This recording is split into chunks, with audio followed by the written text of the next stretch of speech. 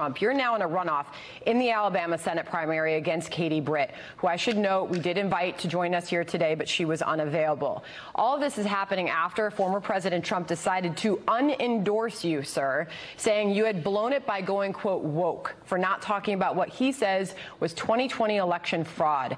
What exactly did the president ask you to do after the 2020 election? The president and I had many conversations between September 1st and his decision to unendorse me that revolved around his being reinstated, revolved around his wanting to rescind the election. And I can understand him wanting to do that, okay? He was robbed, in my judgment, in 2020. In his judgment, he was robbed. And so I can understand that desire. The conflict was when I would explain the law does not permit us to do that. Our one shot at reversing the election, our one shot in an election contest under the United States Constitution and federal law is on January 6th. That's it. That's the final appeal date. So anything we do after that has to focus on winning the 2022 and 2024 elections. We can use what happened in 2020 as a motivation to try to get better election laws, to use as a motivation to win in 2022 and 2024 to save our country. But what is now done in 2020 is irreversible under the United States Constitution and the United States Code. And I'm one of those who believes in law and order. I might not like it that that's the end game, but that is the end game. And just to go on the is the end game. And just to go on the record, there has been still no evidence or proof provided that there was any sort of fraud in that. Well, no, that's wrong. I don't know why you people in the media keep saying that, but that is absolutely false. That is absolutely false. You keep saying it every time, but that's absolutely false. What is false, sir? You had 150 congressmen and senators who absolutely disagreed with you on what you just said. So what are you calling them? What are you calling them when you say 150 Republican senators and congressmen looked at the voter fraud issue and said there was a major problem?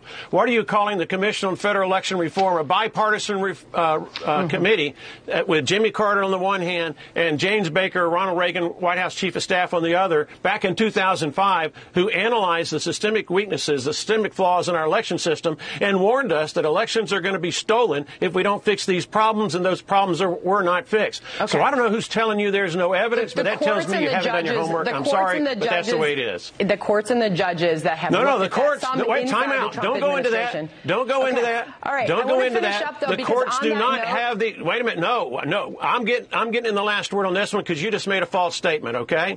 The courts are not the final arbiter of who wins federal election contests. Congress is. That is required by the United States Constitution. That is required by the United States Code for congressmen and senators and the president. So don't be surprised that courts don't usurp the power that is authorized in the United States Congress. Let me just quote the GOP commissioner in Wisconsin in the Wall Street Journal today, printed, and I will read it verbatim. He said, there is no evidence that election fraud is the reason Trump lost in Wisconsin, and that is not for lack of looking. His advice to your party is to pivot away from these conspiracy theories, focus on the issue that affects Wisconsin families and their pocketbooks. Sir, I want to move on to January 6th. Okay, then look at the judge's opinion. Look at the judge's opinion in Pennsylvania that talked about over 2 million illegal ballots cast. That was their court order.